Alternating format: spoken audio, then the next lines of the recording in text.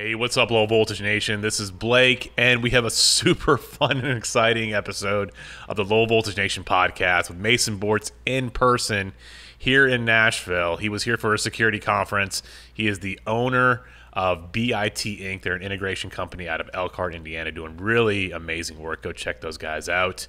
But before you go, please subscribe to this YouTube channel, hit that notification bell, and if you want to join our exclusive Low Voltage Nation group, go to join.lowvoltagenation.com. We've got security integrators, structured cabling, fiber, copper. Got a really awesome community there. And if you want to join the Facebook group, that's a free group. It's like the Wild Wild West, almost 20,000 active members there. Go check that out too. But join.lowvoltagenation.com. All right, let's get into the podcast. Thank you. We're back. We're back. How long has it been, Mason? Too long, Blake. It's been too long, but we have a new name for the podcast. It's called Two Dudes and a Packout. So what we're gonna that's actually not the name of it, but for this particular podcast, it is. So what I want you to do, Mason, to kick it off, is to open this and then pull out an item. All right. So describe what you're holding here for the audio listeners. I'm holding a Milwaukee pouch. Yeah, and then so what is the significance of the Milwaukee pouch in terms of you using it? Because I know that your technicians use it at BIT. So we standardized on the Milwaukee has a place for electrical tape, Velcro. Then it pretty much holds everything fairly nicely. Yeah, I like the slender profile. On it. Mm-hmm. So it doesn't kind of like get caught on stuff too easily. So that's really nice. The belt clip is good. Oh yeah, because I used to have the Husky belt clip, and it wears out because it's Velcro. Yeah, this one doesn't wear out. No. Have you had to purchase more for your No, the big technicians? thing that rips is the rivet. I gotcha. And this isn't a sponsored podcast. This is just like you legit use these. Yes. And what we want to talk about is like the importance of getting your technicians the tools they need, especially a tool pouch. But you have how many technicians at BIT? So we have 4, and we do tool audits we do them once a month. That's just to make sure that everyone has the tools that they need to complete the job effectively. Because a lot of techs, they don't. We've noticed at least that when you hire someone on and they break a tool, they don't usually like to admit it, and because they think they're going to get in trouble. So we do an audit every month, and if they break a tool, they get a new tool. And because at the end of the day, if they're not running as efficiently as possible, that costs us more money. Yeah. Versus $20 drill bit isn't that bad. So. Yeah. So right off the bat, what do you provide your technicians? What's like essential tools? So we provide them the Knipex, I think is how it's pronounced. Knipex. I actually saw them at NICA Nashville, the conference, and I specifically asked them how to pronounce it. Knipex. I think so, yeah. Knipex. I thought the K was silent. Knipex. I got the guy on video saying all right. Anyway, go ahead. So anyways, we use Knipex, apparently. Snips, and then they're similar to these. These are the Jonard ones. Yeah. They're very, very similar to these, right? Very similar. These are for Kevlar, though, we're doing. Really? Like fiber, yeah. Huh. So I wonder if the ones like the Knipex ones, like you guys have been using, are just for Kevlar. But like everybody seems to like them, though. Yeah, we like them. We were using the Southwire for a little bit, but then they dulled really, really fast. Oh, the spring-loaded ones? Yeah. They do dull fast, but I love the spring-load action. See, I hate the spring-load action. Really? Yeah. Do you think it's like kind of like crutches? It's just like to be a real man, you need the Klein tools ones? I like those because they're light and they're small, but the... Here, hold on. I got it. These guys right here? Yeah, those, yeah. This is what I learned on, and I just loved it. And Jeremy liked them a lot too, which is one of my employees. And I don't know, I never really liked them because they would get stuck. Like that locking piece would get stuck. Like you would cut something and then they would lock on you and then you couldn't open them back up. So I was never a fan. Yeah. I like the Klein tools, but the issue with the Klein tools is they would get loose over time. And so you'd have to tighten it with a screwdriver, which you wouldn't think would be a big deal, but it's just like one of those annoyances. Yeah. And so I've been a fan now of the Knipex. Yeah. They're not a sponsor either, but they might be soon. Maybe one day. All right. So what else? We use that. Klein makes a really good 16-foot tape measure. We use that. Okay. We use, I think they have an 11-in-1. They have like a standard, like 11-in-1. And then we have one that has like the security Torx bit for cameras and Is it this one? No, it's similar to that, where you have all the bits, but it's all built into the screwdriver. It doesn't have that many bits. Does it break easily? Because I've heard people complain on TikTok about, I'm not sure if it's that one, the security bit one. Maybe it's the 11-in-1 tweaker. So we've had a couple of them. The smaller ones break, but on this one, no, we haven't had any break. They do have a smaller one where it's like just Torx bit or just security bits, and yes, that one breaks. We've had those break a few times. Yeah. So for the audio listeners, we are in my living room right now / studio. It's very nice. It's in Nashville, Yep. and it's awesome because Mason and I have never done an in-person podcast. That's true. And why are you in Nashville? So I'm in Nashville for a security conference, and just here enjoying the 40 under 40, and then I think it was like Security Now Next Network. Security Next. Security Next, yeah. Yeah. But hey, congratulations. Thanks, on your man. 40 under 40. Yeah. I'm 39 and I got like 6 months left to win that award. Yeah, I don't think it's you're gonna good. happen. No. Well, is it 40? I guess you have to be under 40. Yeah, so 39 would be the cut. I was thinking maybe you could like squeeze it in there at 40, but yeah, it's under 40. It's not going to happen. Yeah. Sorry. So yeah, we use those. We use Packouts quite a bit. We have a dolly that we roll them on. Milwaukee makes like a 16-inch tool bucket that's rectangular, and it has a Packout clip on the bottom of it. Oh, okay. Oh, we're still talking about tools. I thought we moved on, but yeah. We use we're that. Still going. We use that as well. And then we use Packout for mostly stuff in the van. We don't store any tools in the Packout. It's mainly just hardware. Yeah. All the tools we have in rack drawers in our van. So yeah. I've seen your van. You've done a great job with your Thanks. van. You should post more pictures of it. Yeah, I should. I want to see the kind of like the final, like the in production product, because I saw you building a lot of the stuff. Because you originally did like the drawers that was all custom made. They got a wood, and then I think you converted it to like a more of a Packout modular kind of style. So it was all wood drawers. Yeah. And then the thing that we found was the drawers would get out of square pretty quickly. So what we ended up going with was just making rack rails. So it's just rack rails, and we put in rack drawers. So we buy 2U, 3U, 4U, and 6U rack drawers, and we just rack them in. And so what's really nice about that is if you have a drawer that gets screwed up or messed up, you can easily have one in stock, and it's really not a special order item because you can get them from Mid-Atlantic, you can get them from Snap AV, you can get them from NavPoint. So we get all of ours from Snap AV. They were because we could get a discount on top of our normal, dealer pricing. It came out to like $35 a drawer, so it was stupid cheap. Yeah. And they work excellent. They're not like a Mid-Atlantic or a Penn Elcom drawer, but for putting tools in, they're perfect.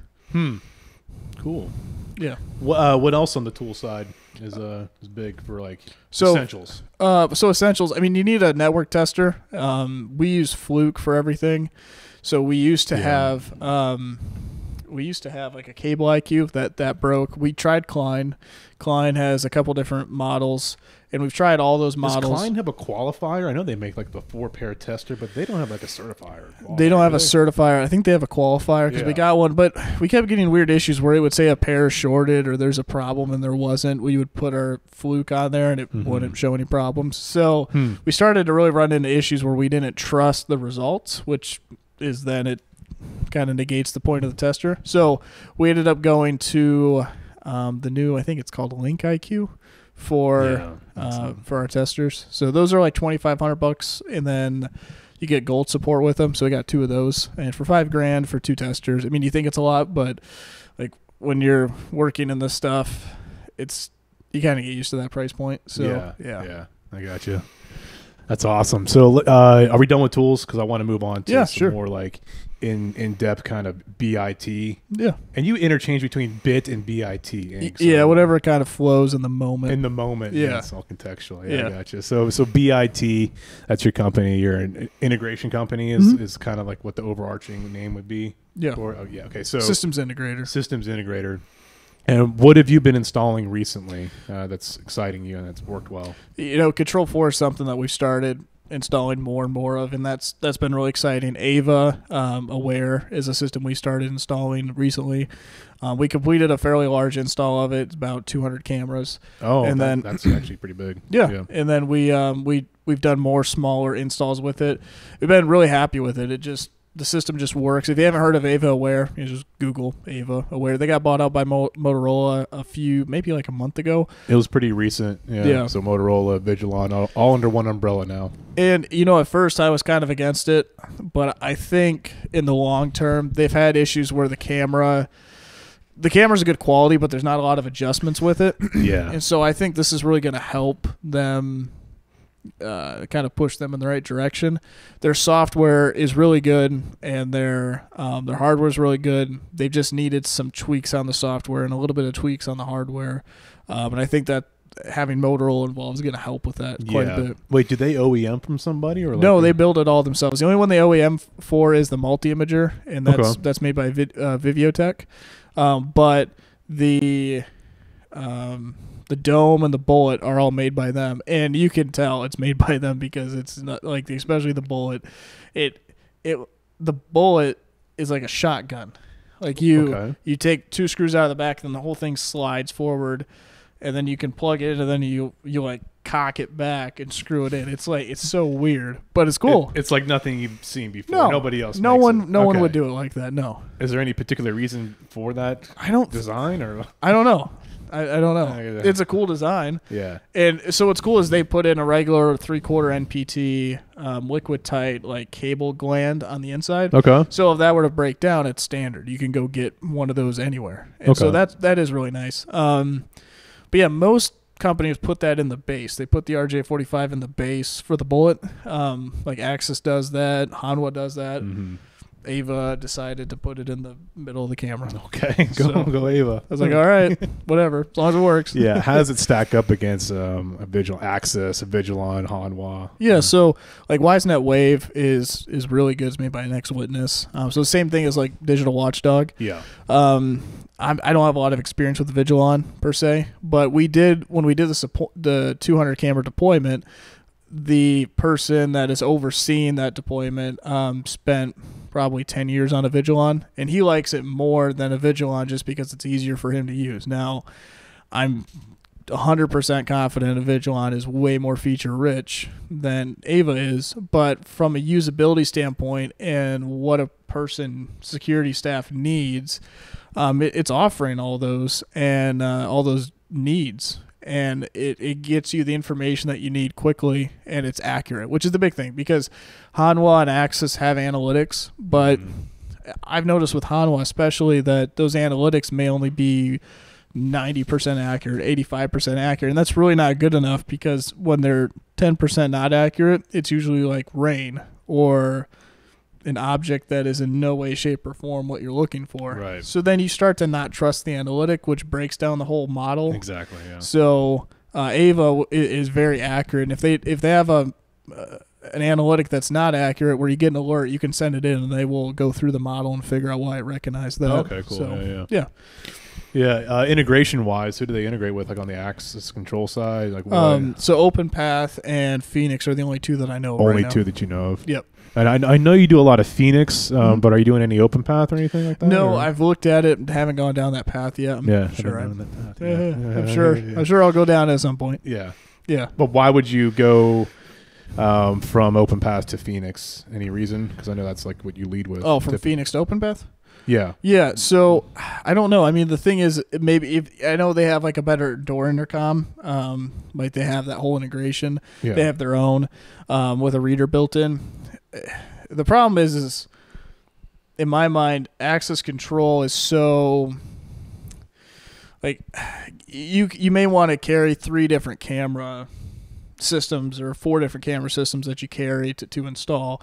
But even if you look at IPVM, they show that most companies carry 1, maybe 2 flavors of access control, because if you carry Mercury, you may only OEM Phoenix, or you may only OEM Linnell, or what have you. You're not going to say, okay, I'm going to carry Phoenix and OpenPath and Paxton and Brevo, because now you're juggling a lot of different things for your installers. Usually it's, I'm going to stick with this one brand and this one brand's going to do it all. Some will do, like, I'm going to do open options in PDK, but they'll lead with PDK because that's easy and that's what they know. And open options is just for like that one or two enterprise customers that they get where they need an on-prem large-scale solution. Yeah. We lead with Phoenix because we can come in at a very basic price point and we can satisfy the needs of most of those lower-end customers. And then we can go all the way up to full enterprise, and we don't have to switch our product stack or do anything different. I don't have to do anything different on the training. Phoenix is already fairly complex, so I can keep that all in one roof, and it's rock solid, reliable. So I can put in, forget about it. Same thing with Ava. I can put it in and just forget about it, and it's going to work. Yeah, with Phoenix, it's cloud only, correct? You technically can do on-prem, but the cost of it is so high that it doesn't make sense. Yeah, and they use like AWS infrastructure, and it's like very scalable. Yes. But didn't they get bought out recently by somebody? Or yeah, they got bought out by Acre, and so far what I've seen is Acre. So Phoenix, from my standpoint, has generally been kind of a cheaper company to where, like, okay, if we can do this internally or outsource it to India, that's what we'll do.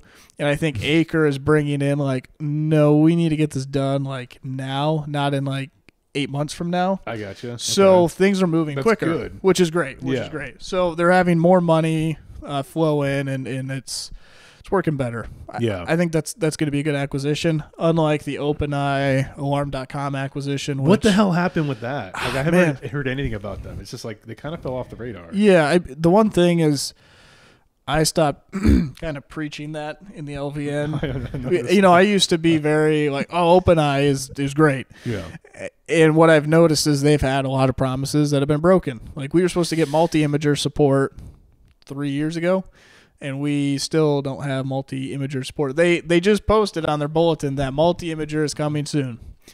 They've been saying that for 3 years. So the fact that a company is owned by a multi-billion-dollar conglomerate and they still don't have multi-imager support, they still don't have great integration with Alarm.com. Like, they check that box, but if you put in an Alarm.com panel and you put in OpenEye, you go to click on that, like, watch video event box, and it pulls you into the OpenEye client. Like, you have to go to a whole separate application. You can't just watch a quick little clip right there.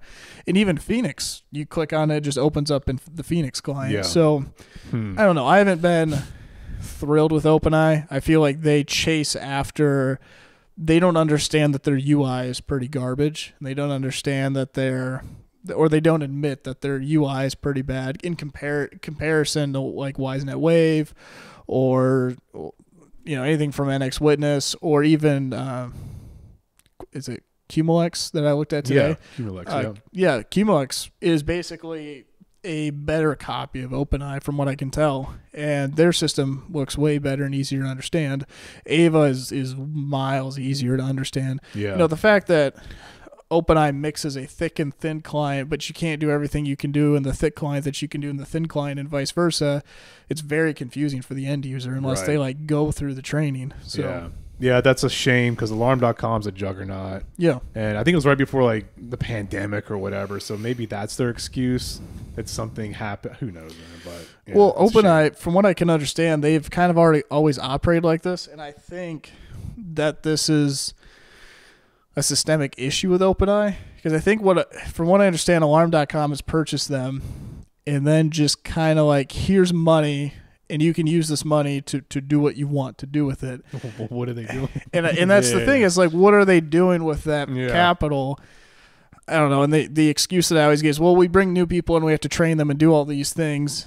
Okay, so then, like, you look at a company like Ava, where they're 2 years in and they're, like, whooping your ass. They're doing good work, yeah. Like, but with Ava, they had crazy salaries for these people. So at the same, I feel like, though, OpenEye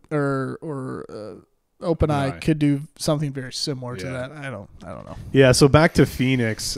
So you've installed quite a bit since we last talked. Yeah.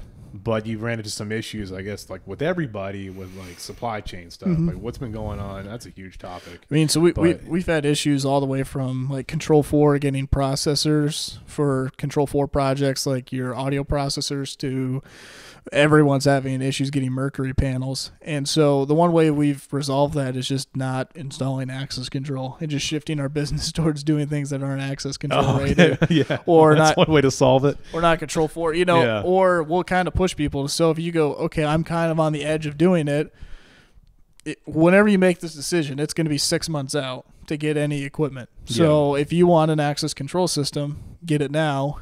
We also have been trying to buy more equipment up and then getting that equipment within a couple months versus waiting for someone to make the decision. We'll just start buying the equipment before they make it, and hoping that they make it. But if they don't, I'm sure we'll sell it to someone else. Wait, so what line of business are you focusing on? Just the structured cabling side, or like what? Structured cabling, cameras is something that we can get. So structured cabling and cameras. We're actually getting in a lot of our home automation stuff now. So we're kind of going through that backlog and finishing those projects. So yeah. So in terms of like billing, do you bill the customer just like, hey, like we can't do this for 9 months, but we're still going to bill you? Like, no. How have you done? We do a deposit, so they usually will pay 50 to 70% down, depending on the scale and the margin in the project. Yeah. And then from there, once we finish it, then they'll pay for the rest of it. Yeah. What are you hearing? Maybe you don't have this information, but what are you hearing on like when this will get resolved? I mean, like you said, the automation stuff is coming in now, but I feel like there's more supply chain issues that are hitting with like I don't think we're lockdown or whatever. It's just I don't think we're going to see this let up for another 2 to 3 years. Oh, okay. Well, that's not reassuring, Mason. Yeah, I mean, I don't think any of this is going to change. I think what's going to happen is people are going to start bulking up on what they stock instead of doing like just in time. It's bulking season, baby. Yeah. And we're just going to have to kind of deal with the ebbs and flows. Like Ubiquiti, we install a lot of Ubiquiti cameras for residential. We like the product, but you can't get it. So when it comes out, we buy 12 cameras at a time, and we just kind of sit on them. And then when someone goes, hey, I want a camera system, we just offer this one camera. Yeah. It's like, if you want to do it or not with the Ubiquiti product, then that's what we got, and that's what we can do. So. Any other business continuity plans? Like switching into something completely different? No, that's not on the table. I think we spread a wide enough net to where if one thing starts to slow down, we try to pick up another. Yeah. But like what I'm trying to do right now is get access control proposals signed off on, so that way we can, when that equipment does come in, it should flow nicely, because we'll get done with our backlogs on our access control, and then we'll flow. I mean, in Control 4 and home automation, and then we'll flow into access control. At least that's the hope, right? Yeah. I wish John was here to talk about the access control side, because I know that he was telling me like the Mercury and HID is all on like back order or whatever. Now he's saying that HID is saying, like, the word on the street is they'll have everything by summer. By summer? Yeah. I don't know. Yeah, but I think there's other opportunities for other companies to come in that manufacture similar hardware, but if you're a Mercury, if you're a Mercury, that's it. Yeah, and the Mercury, one thing Mercury is looking at doing is looking to go to a different chipset and then programming around that chipset. So, yeah, I don't know how that's gonna work. Well, that's some interesting stuff, man. Well, thank you for sharing the insight. Yeah. When are we going to do another podcast? Is this like a one-time thing? I think we got to pick it back up eventually. Do you want to? I'm kind of putting you on the spot right now. I'm trying to be like, hey, let's. Yeah. Because we just had dinner. I had dinner on Broadway. That was nice. That was great. And we were talking about the podcast and how important it is to connecting with the community and bringing in new people and new ideas. So yeah.